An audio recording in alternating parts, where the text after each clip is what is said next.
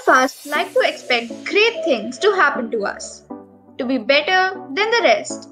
Sure, others can get in a car crash, have an illness, get a divorce, lose their jobs, or get robbed.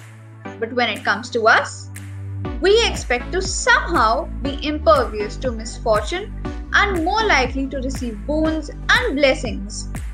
Well, this is actually due to the optimism bias or the illusion of invulnerability. We like to think that we can beat the odds and be better than average, despite what reality may suggest.